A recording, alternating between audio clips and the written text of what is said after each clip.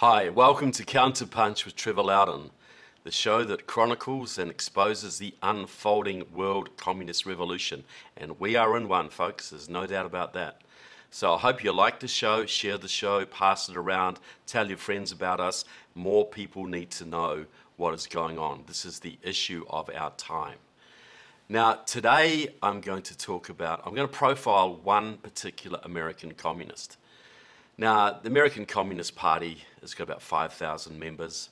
They are very, very disciplined. They're very active. They're working 24/7 to tear this country down. Everything that's good about America, they hate it and they want to bring it down. And I'm going to choose one of them because I think most Americans really don't understand communism. They don't understand that even communism exists or that it's really the dominant political force in the country right now. That would be a statement that most Americans would just laugh at. But virtually everything that's going wrong in America today can be laid at the feet of the communists. The Communist Party USA, Liberation Road, Democratic Socialists of America, and the many allied organizations out there. And plus those who have infiltrated the bureaucracy, the education system, etc., etc., etc. The revolutionary movement is all through America, the churches, the government, the unions, the media, etc., and it is working to bring this country down. And most Americans have zero idea. So I'm going to focus on one person today, a woman called Judith LeBlanc. I'm sure you've never heard of her, but she's had a huge influence on this nation. And I hope by the end of this show, you'll realize just how much damage one individual disciplined trained communist can do.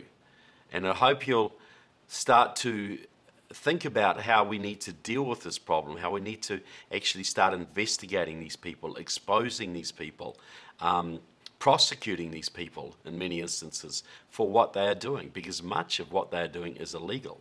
Right, now Judith LeBlanc joined the Communist Party USA back in Massachusetts in the mid-1970s. 1974, I think it was.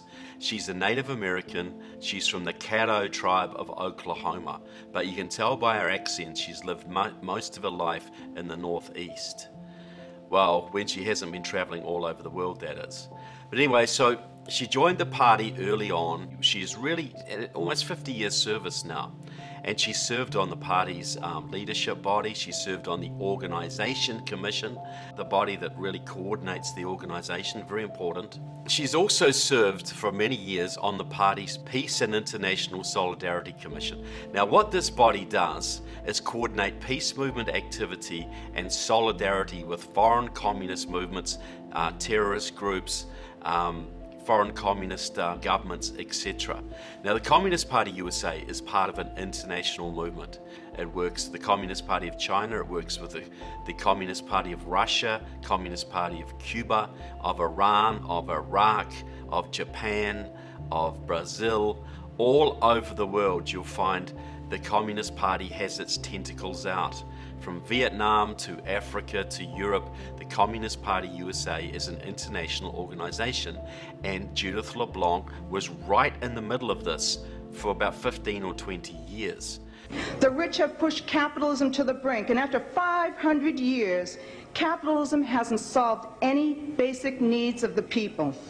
The solution has got to be a socialist system. Communism is a system bent on world domination and destroying capitalism, destroying the fabric of Western society. It still has a goal of world domination. So the communists have always had the peace movement to work and agitate for US disarmament, for French disarmament, for British disarmament. So Judith LeBlanc was heavily into the peace movement for several years. And the peace movement was really all about just disarming the West. She was also very heavily involved in the Palestinian cause, because the Palestinian cause is what is used by the communists to beat America's ally Israel. Judith LeBlanc in the early 2000s was in the Middle East on a regular basis. She was meeting with people like the Palestinian ambassador to the United Nations, Riyad Mansour. She even had her hand kissed by the famous terrorist Yasser Arafat, a KGB trained operative. About 8 years ago, Judith LeBlanc totally changed track. Totally changed her career from peace and justice and international communist solidarity to domestic issues. Now, this wouldn't have been a decision she made. When you're in the Communist Party, especially at higher levels, you don't decide which field you work in. You don't decide, I'm going to be a peace activist, I'm going to be a religious activist, I'm going to be a union activist, or I'm going to work within the Democratic Party. You don't decide that. The party decides what you will do, and they will assign you. So the fact that Judith LeBlanc moved from peace and solidarity, very important, in communist terms, to domestic organising amongst the Native American communities is a very significant thing. It means the Communist Party decided that her talents were better served by working amongst the Native American communities of this country. Now, why would they want to do that? The Native American communities are, it's 1 or 2% of the population. It's not a significant population in terms of demographics, but in certain key swing states, I'm talking Minnesota, Arizona, Wisconsin, Montana, the Native American population can provide the difference in tight elections. Now, one of the big things she did to really get herself well known in the Native American community, in 2016, with the Dakota Access Pipeline protests up in the Dakotas, thousands of Indians there protesting this pipeline that would have cut through some of their land.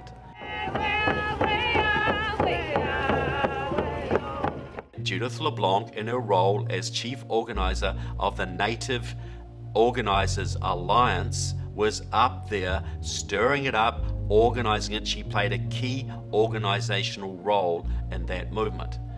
While Judith LeBlanc was on the campaign trail, while she was actually up in North Dakota and South Dakota, she met a woman called Deb Haaland. Now, Deb Haaland was a congresswoman from New Mexico, serving her first term. And she was not really well known. She was a very, very radical. They formed a bit of tight partnership here. There's photographs of them having dinner together, attending forums together, attending meetings together, webinars together. Deb Haaland and Judith LeBlanc are pretty darn close. She started a campaign to get Deb Haaland, this very obscure congresswoman from New Mexico, no one knew of her, to become Secretary of the Interior, a cabinet position. The Secretary of the Interior oversees 20% of this country's land area. In the western states, some states are up to 90% federal land. That's all overseen by the Department of Interior. The Indian reservations, the border areas, global warming policy, massive amounts of public land farming, massive amounts of mining and energy extraction. This is a critical post. This is one of the most powerful posts in the United States. And Judith LeBlanc, a bona fide Communist Party member, a leader of a party that supports Communist China and the Communist Party of Russia, engineered the rise of this obscure congresswoman from New Mexico. And guess what?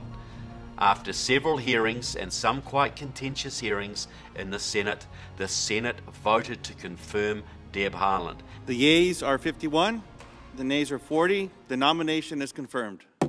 And now she's up there in Washington, D.C., overseeing 20% of this country. Of course, Biden cancelled the Dakota Access Pipeline within days of taking office, putting thousands of people out of work, reducing America's energy independence. Why would he want to do that? Because there is pressure from the far left to do it, because the far left, the Communist Party, just like they work to disarm America, they are working to weaken America economically, to weaken America's energy independence. This is a communist program, and now you have a Communist Party ally in charge of 20% of the landmass of this country, basically carrying out a communist program. This is the influence, people, of one dedicated communist. This is a woman who's worked with terrorists, who has been on the international stage, who has spoken at the United Nations, who has run two of the largest peace organizations in the country, who runs the largest Native American organization in the country, who has run presidential forums, and now has basically positioned a leading Marxist as Secretary of the Interior. Is that enough influence for you? Do you believe me now that communists can have a very negative effect on a country? And she's only one of them, folks.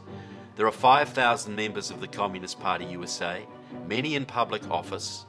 There are probably about 80 to 100,000 hardcore, dedicated communists from various political parties working in this country today, plus tens of thousands of more of their allies and supporters in academia, in your government, in the union movement, in Hollywood, in the education system, and they are working to a plan to bring this country to its knees. You see, when you talk to a modern American communist and you say to them, look, don't you understand this stuff doesn't work? Look at the mess that Cuba is. Look at Venezuela. Look at the horrors of China. Look at Russia. It collapsed. The Soviet Union collapsed. That's communism. Why would you want to support that? And this is the answer they will give you. Communism collapsed in the Soviet Union and Eastern Europe. Cuba is poor. Venezuela is destitute because America sabotaged it. Because America bankrupted the Soviet Union in an arms race. Because America has blockaded Cuba for decades, because America has been trying to starve Venezuela into submission. Therefore, it's America's fault. Therefore, if we want worldwide communism, paradise on earth for everybody, we have to destroy the United States. We have to weaken the United States. We have to destroy the United States military, drive the US into civil war if we can, to take it off the world stage, even set it up for invasion by China and Russia. We have to do that because America, the United States of America, is the #1 impediment to world communism. And now, look, we have our friend as Secretary of the Interior. Do you think China might be happy about that? If Deb Haaland does, as I think she will do, is basically abolish energy extraction on public lands, make it hard to mine on public lands, that is going to impact America economically and politically and militarily, right when Russia and China are building up and are more powerful than they ever have been. If you were Xi Jinping or Vladimir Putin, would you be happy to have Deb Haaland in the White House as Secretary of the Interior right now? Would you be really, really pleased with Judith LeBlanc and the work she has done to make that happen? I think so. I think if there is a successful communist revolution in this country, I think Judith LeBlanc will get the Order of Lenin. So I hope you've found this interesting, folks. I hope it makes you think about the power of communism and what we need to do to combat it. We've done virtually nothing on a government level to combat communism for more than 40 years now. You imagine if you have cancer and you stop all treatment for about 10 years, what's your body going to look like? Well, we've stopped all treatment of communism since the 1990s, and now it has spread like cancer all through the United States. So please pass this around, send it to people you think may be able to do something with this or raise a bit of a ruckus about it. We've got to raise awareness. We haven't got a lot of time to do it. So thanks so much for watching. I hope you'll tune in to the next episode and the next episode after that. God bless America and God bless every one of you. Thank you.